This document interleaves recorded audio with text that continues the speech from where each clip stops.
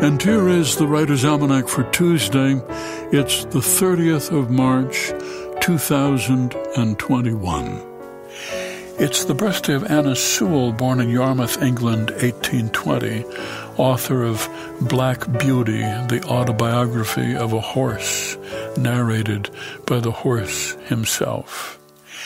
It's the birthday of the playwright Sean O'Casey, born in Dublin, 1880, author of many plays, including The Shadow of a Gunman, story of a poor poet mistaken for an Irish Republican Army fighter who decides to go along with it since it's getting him some attention from a pretty woman. It was part of his Dublin trilogy, which included Juno and the Paycock and The Plough and the Stars. It's the birthday of the man who said, to do good work, one must eat well, be well housed, have one's fling from time to time, smoke one's pipe, and drink one's coffee in peace. Vincent van Gogh, born in Groot Zundert, Holland in 1853. Never had any formal training in art. He taught himself to draw, moved to Paris, then to the south of France, began painting sunflowers, committed himself to an asylum. 1888, he suffered from manic depression, but he was working at an incredible pace during all this time, made his famous painting Starry Night. 2 years later, he left the asylum. He was still painting at a frenetic pace, turning out a painting almost daily, and one July afternoon, 1890, he shot himself, dying of the wound 2 days later. And it was on this day in 1858, Hymen Lipman of Philadelphia patented the first pencil with an attached eraser, the common yellow pencil, hexagon-shaped to keep them from rolling off the table.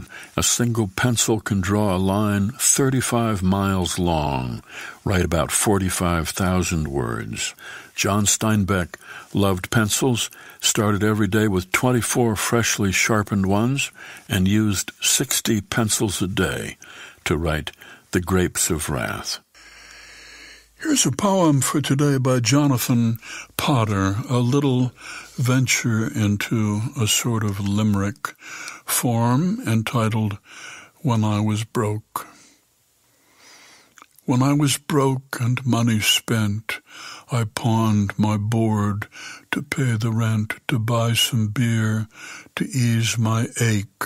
I sold my car for pity's sake and walked to where the road was bent. When darkness hit and made a dent against whatever light had meant, I laid down hearts and let them break when I was broke. When I awoke not to repent, the sunlight seemed not heaven sent, but blinking in, I let it make my heart lick frosting from the cake that someone left outside my tent when I was broke. Such a good poem, I'll read it twice. When I was broke. When I was broke and money spent, I pawned my board to pay the rent, to buy some beer, to ease my ache. I sold my car for pity's sake and walked to where the road was bent. When darkness hit and made a dent against whatever light had meant, I laid down hearts and let them break when I was broke. When I awoke not to repent, the sunlight seemed not heaven sent, but blinking in, I let it make my heart lick frosting from the cake that someone left outside my tent when I was broke. When I Was Broke, a poem by Jonathan Potter from his collection Tulips for Elsie, published by Corrective Press and used by permission here on the Writer's Almanac. Be well, do good work, and keep in touch.